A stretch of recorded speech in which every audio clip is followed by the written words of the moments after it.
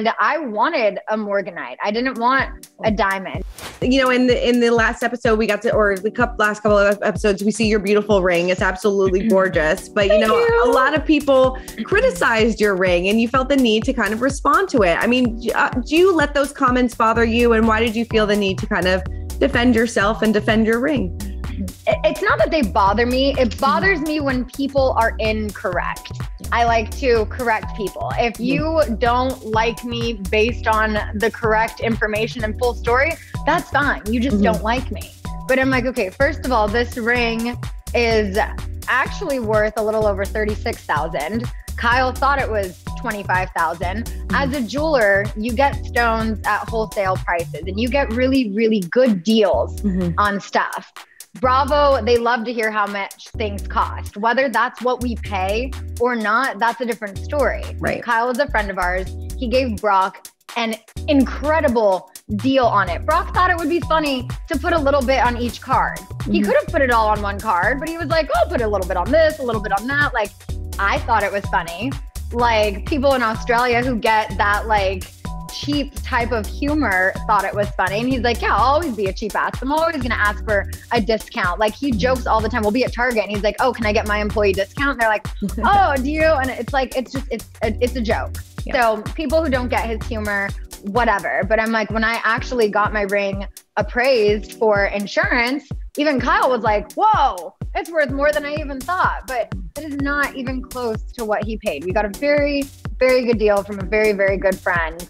And I wanted a morganite. I didn't want a diamond. I don't need it. It's a waste of money, in my opinion. I think this is beautiful. I love pink. It's a rare light pink morganite, and it's a precious, beauuful stone, and I love it. And at the end of the day, that's all that matters. It's gorgeous. It really is. Wear it well. Has your relationship with Brock, has it changed at all over the course of watching back this season at all? Because sometimes, you know, as you know, putting relationships on camera can cause tension and stress in relationships. And did you find that happened at all with Brock this season?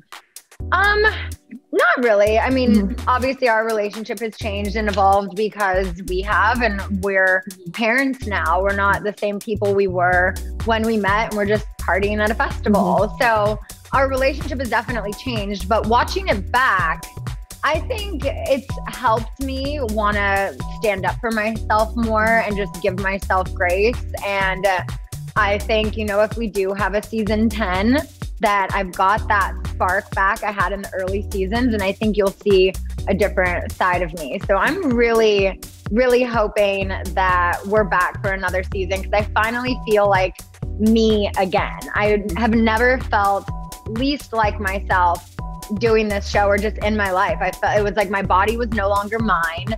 I am just, you know, a milk lady. None of my clothes fit. It was very challenging being home for 3 days after getting home from the hospital, and then boom, filming full time.